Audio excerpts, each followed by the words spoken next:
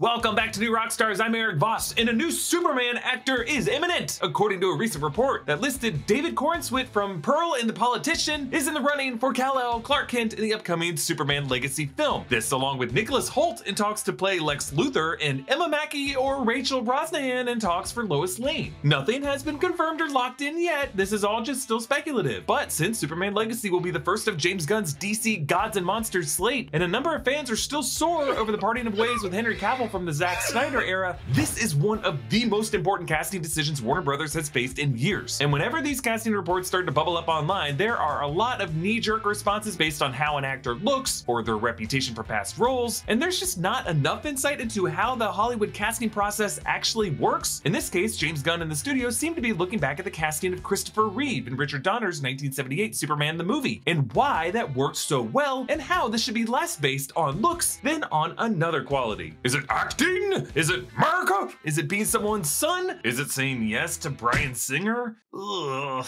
So, on Saturday, May 13th, The Hollywood Reporter published that, according to multiple sources, the shortlist for Superman and Superman Legacy includes David Corenswet from The Pearl and the Politician on Netflix, along with two other unknown contenders. Now, Jacob Elordi, who plays Nate Jacobs on Euphoria, did come up in this article, but apparently he never submitted himself for the role. British actors Tom Brittney and Andrew Richardson were also in the early mix. Now, there's a belief that they might want an American actor for Clark Kent, as every actor to play Superman other than Henry Cavill has been American, even though, of course, the character is an extraterrestrial from Krypton. Actually, back in 2019, David Corenswet told Entertainment Weekly about how he had previously had his looks compared to Henry Cavill, saying, "It came to my attention before the internet got a hold of me, but my pie-in-the-sky ambition is definitely to play Superman. I would love to see somebody do an upbeat throwback take on Superman. Love the Henry Cavill dark and gritty take. I would love to see the next one be very bright and optimistic." Now, this same article reports that the studio has earmarked Nicholas Hoult to play Lex Luthor, known of course for playing Hank McCoy in the later X-Men films and roles in Renfield, The Menu, The Great. He's been in a ton of stuff. Warner Brothers was reportedly impressed with his work as Nux in Mad Max Fury Road and nearly cast him in Matt Reeves' The Batman, but he lost the role to Robert Pattinson. For the role of Lois Lane, this article lists Emma Mackey from Netflix's Sex Education in the upcoming Barbie film, Bridgerton actress Phoebe Denver, and Samara Weaving from Ready or Not and Scream 6. But the standout audition apparently came from Rachel Brosnahan from The Marvelous Mrs. Maisel, an amazing actress who seemed to be playing coy when The View asked her about this recently. The article says that some sources say she's too old for the role, but she's 32 and David Corenswet is 29. Why would that be a problem? Come on, Hollywood. Now, writer-director James Gunn tweeted, "For all of you asking, I would never comment on who is or isn't auditioning for a role. That's the actor's business only and isn't something I'd make public unless they did it first after the fact, like Glenn Howerton or Zachary Levi having auditioned for Star-Lord and being top choices. For now, only one person has been cast in Superman Legacy, and it isn't any of the regular players in the Superman world." And he ends with a mermaid emoji, which is many wondering if he has cast the character of Lori Lamaris, Clark's past girlfriend from Metropolis University, who uses a wheelchair and a blanket to hide her mermaid tail, coming from a different kingdom in the continent of Atlantis. The Hollywood Reporter article also said that there would be a screen test around Memorial Day or early June that will lock in the final choices. And some are now looking at David Corenswet and commenting on his similar appearance to Henry Cavill for suggesting he might need to put on some more muscle. You know, all the great stuff people say when actors are announced for these roles. But the deeper story here is Corenswet's background and the general approach James Gunn and the studio seem to be taking with Superman Legacy. Recently, James Gunn went on GQ and broke down his top comic book movies, and he listed at number 2 Richard Donner's 1978 Superman the movie.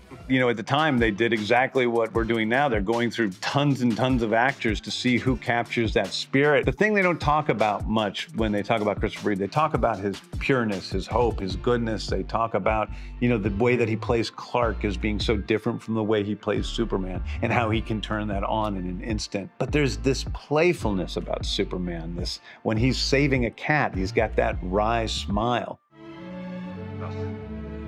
Bye, Frisky. Long now. And that is one of the best parts of the movie, is the playfulness of Superman. He enjoys what he's doing. He likes helping human beings and he likes saving them. This definitely follows the little bit of information James Gunn has so far told us about his plan for Superman Legacy. A plot synopsis has said the movie will tell, quote, "the story of Superman's journey to reconcile his Kryptonian heritage with his human upbringing as Clark Kent of Smallville, Kansas. He is the embodiment of truth, justice, and the American way, guided by human kindness in a world that sees kindness as old-fashioned." And Gunn has tweeted that he decided decided to write and direct the project himself after turning it down only after losing his father, who didn't understand him as a kid but supported his love of comics and film, and that he found a way in by, quote, centering around Superman's heritage, how both his aristocratic Kryptonian parents and his Kansas farmer parents inform who he is and the choices he makes. New Rockstars is doing an in-person live show. Most of us have a background in improv, sketch, and stand-up, and we've been working behind the scenes for a long time to develop a live New Rockstars show, and now we're super excited to share it with the world. We've done panels at Comic-Cons and live streamed on YouTube, but this is a whole new ballgame, the kind of show we've always wanted to do. On May 26th in Los Angeles, myself, Tommy, Jessica, and the New Rockstars crew are gonna escape the Blue Dungeon and get on stage in front of an in-person audience. There's gonna be special guests, ridiculous comedy bits, and exclusive videos that we can never show on YouTube. It's live theater on a multiversal level. The in-person tickets for the event sold out. So we are also streaming the show as a worldwide digital experience with our partners at Moment. That link is also in the description. This is something we hope to be doing a lot more of in the future, so leave a comment if you'd like us to try to come to your city. Now, I have very much enjoyed the takes on Superman by Henry Cavill and by Tyler Hoechlin on the CW shows. Hoechlin didn't have to audition for the role. He proved himself to Greg Berlanti from the role he played on Teen Wolf on the CW, and he had a background as a youth actor. He played college baseball, and you might remember was Tom Hanks' son in Road to Perdition. Henry Cavill's story is also very interesting. He was actually attached to play Superman in the planned 2004 film Superman Flyby from director McG, but McG backed out, and the project was given to Bryan Singer and became Superman Returns, and Singer recast Cavill with Brandon Routh. But Cavill's name had floated around Warner Brothers for years. In the early aughts, he actually auditioned to play Batman in Christopher Nolan's Batman Begins. Cavill's background, we should note, was also as an athlete. He played rugby at the UK school Stowe, where at age 16 he actually met Russell Crowe, who shot the film Proof of Life at that school. Russell Crowe would go on to play his Kryptonian father, Jor-El, in Man of Steel. But Cavill, despite his many talents, is very much a product of his time when it comes to his superhero roles, because superhero actors have been expected to be absolute units. And lost are the days of Christopher Reeve and Michael Keaton, with that kind of aw shucks charm and the playfulness, Boy Scout wholesomeness, and the physical clumsiness of Clark Kent that Christopher Reeve definitely portrayed, but was downplayed in Zack Snyder's vision of this character in this world. I mean, let's be honest, the real star of the Snyderverse has always been Zack Snyder himself, in the storyboarding, and the frame rate, and the color grading that he shoots these characters in. Don't get me wrong, I think Zack Snyder's a visual genius, and I'll watch everything he makes, but I think he is the star of everything he makes. But look back at Christopher Reeve and his background. Christopher Reeve was a Juilliard-trained stage actor. He was actually roommates with Robin Williams. Christopher Reeve ate poorly. He actually fainted on the opening night of a Broadway play, A Matter of Gravity, but thanks in part to mentorship from Katharine Hepburn and casting director Lynn Stallmaster, he got a meeting with Richard Donner. And he later told a biographer, quote, "By the late 1970s, the masculine image had changed. Now it was acceptable for a man to show gentleness and vulnerability. I felt that the new Superman ought to reflect that contemporary male image." And that got him the part. He did later get in shape with Star Wars actor David Prowse to bulk up, but he never got into insanely shredded bodybuilder shape. And it's just sad that since then, Hollywood has totally reverted back to that macho norm where everyone has to be a bodybuilder. In fact, one of my favorite moments from Christopher Reeve was a 1982 appearance on Late Night with David Letterman, where Letterman asked him about working with Marlon Brando, and he went off on his co-star, lamenting that Marlon Brando used to be a Hollywood acting legend, a leader of their community, but began phoning it in at this point in his career. I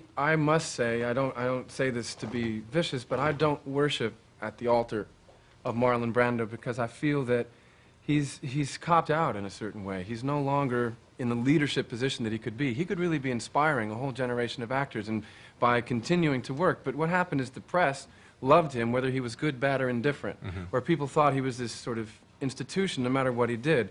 So he doesn't care anymore. And I just think it would be sad to be 53, whatever he is, and not give a damn. That's all. I just think it's too bad that the man has kind of been forced into that hostility. But you wouldn't. Well, he's here tonight, Chris. I mean, there's definitely a Superman-esque quality there. Here's a guy speaking some truth in a way that you never see on late night TV now, where you never say anything bad about anyone, but he does it in a way that rightly blames the ecosystem of Hollywood, and he begs his acting hero to prove himself again, take back the torch and lead the way. Similarly, we should look at the real-life heroism and struggles of George Reeves, who played Superman in the 1950s TV series, and in the 2000 film Hollywoodland, Ben Affleck dramatized a real-life incident that happened to George Reeves at a live show, and it was terrifying. Can I shoot you? Kenneth? Why would you want to do something like that? So the bullet bounces off, can I? Well, if you did shoot me, and the bullet bounced off it. It might accidentally hit someone else. We don't want that to happen, do we? No.